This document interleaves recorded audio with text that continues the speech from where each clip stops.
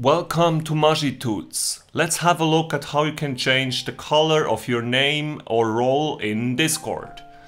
We are here on my Discord server Linguaholic. So the first thing you need to do is click on your server's name here at the top on the left side. So I will just click on that and then I will go to server settings.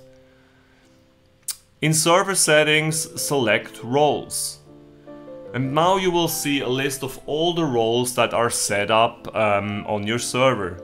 It is important to understand that the color of your name depends on the role, because the colors are set for the roles and not for names.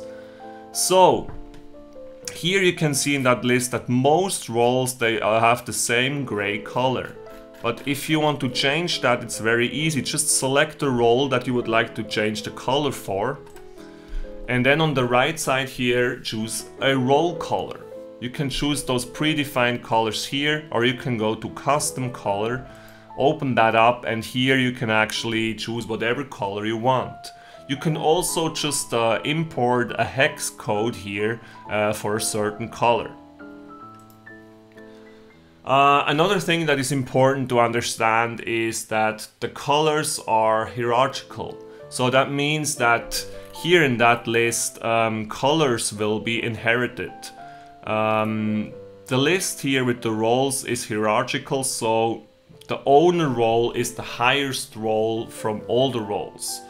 So the color from that role will be passed downwards. What I mean by that is, let's say we have those three roles here, Glottalgeier, Gestikgans and Genusgiraffe. So I will choose three different colors for these three different roles. Now, if a member has all of these three roles, what will the color of the name be? Well, the color of the name will be colored in this first green color here, because this is the highest role of those three in that list. So if that person has only those three roles, it will be the name will be in green because it's the highest here in the list. That's important to understand. Also, you need administrator permissions to change those settings. If you're just a regular member in a Discord server, you can't just manually go into the settings here and change your color. So you would need to have administrator permissions to change the colors of those ranks. In my case here, I'm the owner of that Discord channel, so I could just go in here and set whatever color I would like for the different roles. So that's already it. Everything you need to know about colors in Discord.